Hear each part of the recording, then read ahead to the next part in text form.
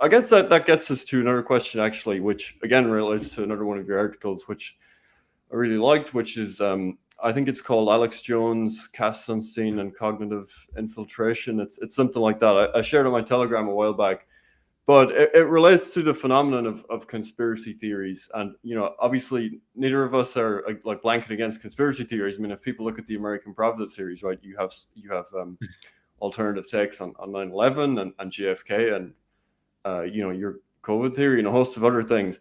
But you did analyze this phenomenon, which is interesting. The idea of cognitive infiltration, that there was this advisor to Barack Obama, Cass Sunstein, that wrote a paper where he talked about flooding the discourse of conspiracy theories to kind of introduce like bad or ridiculous theories to kind of discredit anti-government narratives. It was actually Michael Collins Piper that talked about this a lot. You cited one of his books. You thought an example of this was like the Sandy Hook thing, the narrative of crisis actors, which is a narrative that's kind of persisted. I've seen that for other events like that since. But maybe an obvious example people could think of is like some of the ridiculous theories that went around about 9/11, like that there was no planes, that there were holograms, or it was missiles or something. But yeah, just a lot of very, very bad, very weird conspiracies related to 9/11. I'm just curious, like, because you're obviously pushing this theory about the origins of COVID, but at the same time, there's been a lot of, I think very bad, very weird conspiracies that have popped up on the right since the origin of COVID, and it seems like it kind of shifted the right into a much more sort of conspiratorial frame. Like, suddenly this old sort of Bircher Society narrative about the UN controlling the world, or Klaus Schwab and Bill Gates implementing global communism. This was like the very popular new frame among the right, and kind of surprising how mainstream it's gone in terms of like establishment conservatives talk about that kind of thing now. But you're obviously pushing this theory about the origins of COVID, but then you have theories out there, COVID doesn't exist. There was these weird like 5G theories I remember back in 2020. Actually, I remember those few months, like it was a weird time in terms of all of the I almost forget about some of them, like with like the 5G theory that there was nanobots going to be activated by 5G towers, all this kind of stuff. So yeah, I'm just curious, do you think that was a case of what you described with the cognitive infiltration and like flooding the zone with bad narratives? Do you think we're seeing a lot of that on the right? I think that's very possible. In other words, if you're trying to basically hide something that, is as serious as the scenario I'm talking about, one way of doing it is obviously, just as you're saying, to sort of flood the zone with a proliferation of every possible conspiracy theory, so as to distract people, have them wandering off in different directions.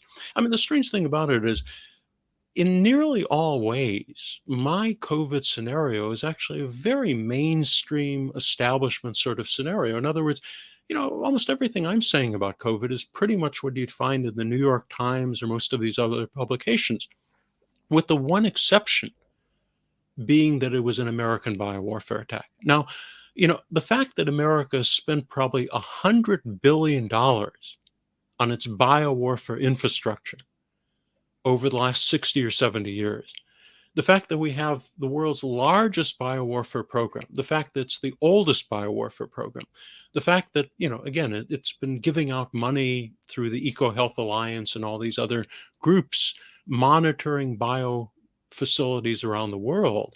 I mean, all of that is stuff you can just read in the New York Times. And the one element that is never discussed in the mainstream media is the possibility that elements of the American government might have used that biowarfare infrastructure. And, the truth is, when a mysterious, dangerous virus suddenly appears in the two countries that America is most hostile towards, I mean, it's not all that irrational to start wondering whether it might have been an American biowarfare attack. And when you start looking at the facts, I mean, one reason I've often said people are so reluctant even to raise this possible issue is because once they do, the pattern is so clear, the evidence is so strong. I mean, the fact that basically the top Iranian leadership was infected with COVID in the holy city of Qum just a few weeks after we'd assassinated their top military commander. I mean, that's an awfully remarkable coincidence. And, when all of these factors are brought into play, I think probably people would fairly quickly decide it's at least as plausible as the other scenarios that they've been discussing. So, the problem is, once you sort of open the door, I think you'll have a lot of people starting to ask themselves whether 1 million Americans died and we had years worth of lockdowns because of the blowback from a botched American biowarfare attack. And when you're talking about, for example, Americans, I mean, the suffering Americans underwent, I mean, probably the COVID epidemic, including everything about it, all the lockdowns, the deaths, the controversy over the vaccines, everything like that. This is the worst disaster to hit the United States since the Great Depression. I mean, huge numbers of deaths, huge amount of inconvenience. Our entire economy was disrupted. And the fact that there's a very real possibility it was because of a botched American biowarfare attack is probably almost too horrifying for most Americans to even contemplate. But, we really have to ask ourselves, I mean, why did we get ourselves into this situation? In other words, America's biowarfare facilities had already gotten, back in I think it was around 1968 or 1969, there was a famous case of a nerve gas facility in Utah that leaked, and it killed 5,000 sheep. If the wind had blown in a different direction, the nerve gas would have probably devastated Salt Lake City, Utah, and probably killed tens of thousands of Americans. For that reason, President Richard Nixon, a year or two later, ended up announcing that we were abandoning our biowarfare facilities, and we signed on to international conventions to ban biowarfare. So in theory, biowarfare has been banned all these years, but it's been brought in through the back door under the grounds of biodefense. In other words, there's really no difference between biodefense and biowarfare. In other words, the argument is you produce all these dangerous viruses so that you can better defend against them. And the problem is, whether it's a lab leak or whether it's something else, I mean, we've now had probably 20 million people around the world die from the impact of COVID. And if COVID had been more dangerous, if it had mutated in a more dangerous rather than a less dangerous direction, we could have had many, many tens of millions of deaths around the world. So, I mean, I just think it's just unconscionable that neither the mainstream media, nor even almost any of the alternative media, until very recently, has been willing to look at the facts regarding the COVID outbreak and the evidence that I've been writing about now for 3 years. One thing I should say is in the last few months, I've been very impressed with the work that's been done by the Daily Skeptic, which is a British alternative newspaper, alternative media outlet focused on COVID. They've really had the editor has had a series of very good articles going through a lot of these issues, connecting up the dots, and I'd certainly recommend them very much.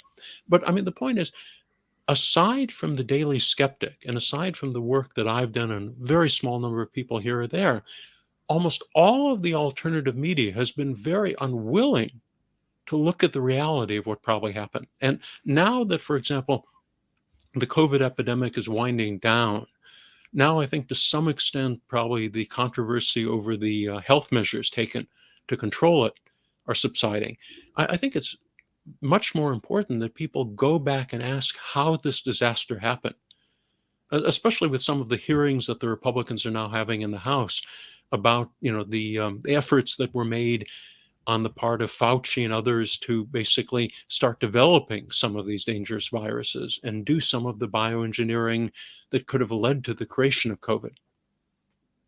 Yeah, I mean, just on the topic more broadly of China and the US,